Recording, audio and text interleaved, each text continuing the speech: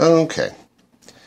To open up a text file or a text document, well, first off, I'll explain some of the terms I'm going to use. You're probably pretty familiar with your mouse. When I say to click, it means to tap and or press your finger down on the left side button of your mouse so that the button goes down, and then let go of the button. If you click, you can relocate your cursor to anywhere that you want in the text file or the RTF file or the Word file.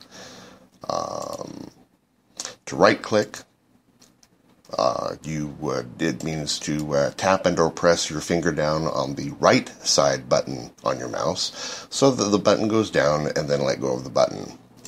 You do that to select something and create to go to the menu that's under it.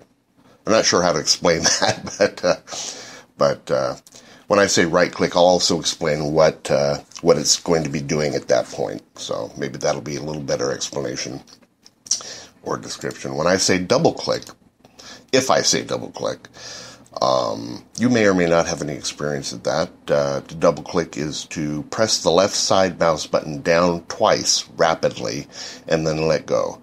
As an example, you might do this on an icon or a shortcut on your desktop to open a file, a folder, or a picture, or when in a Word or text document to select and highlight a single word, like that. So, those are a couple of terms I might use. So, anyway, on our desktop here, we will right-click and then select New, and then go down to Text Document. Now that will create a document on your desktop, or if you're in a folder, it'll create it in the folder that you're in. At this point, you would name your text file, or you could name it later, but I'm going to name this right now. We'll name it Letter.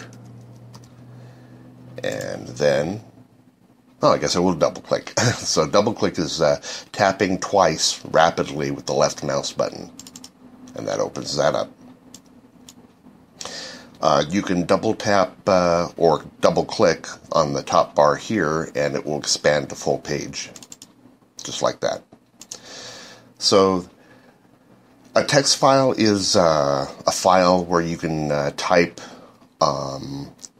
letters, characters, punctuations, pretty much anything that you want to type, but it does it in the just about the most simplest formatting.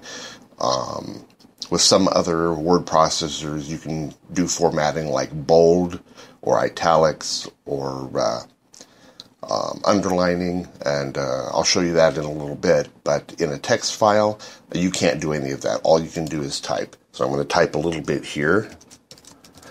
This is an example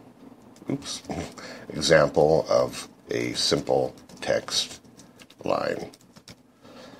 So as you can see, it's just basic black against a white screen, and all this is, you can't change any of the formatting on here in a text file. You can do a few different things, saving. Of course, you can edit the text. You can replace text, but you'll have to go in and explore to get a better idea of what you can do in a text file. If I wanted to go in and edit something and change, I would go and I could either double click like I did before, or you could just click and hold and then drag across the word that you want to change, and then type something different.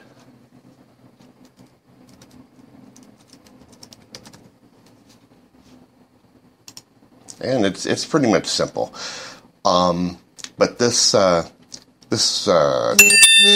tutorial isn't really looking to explain everything you can do in a text file. It's just to tell you what a text file is in its very simplest form. So I'm going to go ahead and get out of that. Now, an RTF file is a little more complex in the way that you can do more with it. So you would right-click.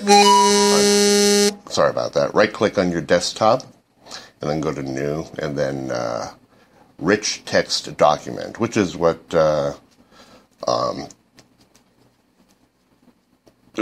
referring to when I say an RTF file. Sorry, that's my phone. And so we create that, and you can name it anything you want. I'm not going to name that right now. But you can bring it up, and as you can see, it looks vaguely similar to a text file, but a little more complicated. Now I'm going to give you an example. I'm going to bring up the file I had before, because it's a little bit simpler to do, rather than typing a whole bunch of stuff out. For example, you can apply formatting, such as you can apply bold. You can use italics, which just means to lean it a little bit to the right. And you can bold. You can do more than one formatting. You can, in fact, you can even do 3. Underlining is drawing a text below the text, or drawing a line below the text. So you can do a lot of stuff with that. You can even change the color if you want to, like to red.